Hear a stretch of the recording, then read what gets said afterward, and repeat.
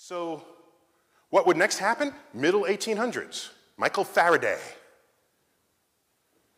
playing with electricity on a tabletop. He takes a wire and moves it through a magnetic field, and a dial jumps that the wire is connected to. Well, if you do this over here and something else happens over here, that's really intriguing to a physicist. You know, almost like a cat, looking at the laser beam on the floor.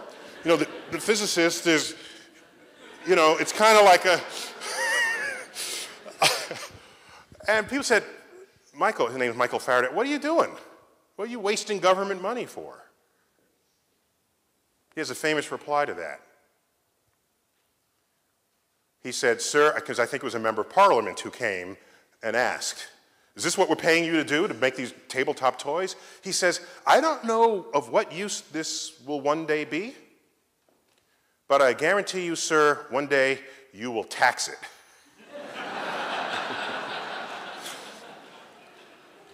Passing the wire through a magnetic field is how we generate electricity today.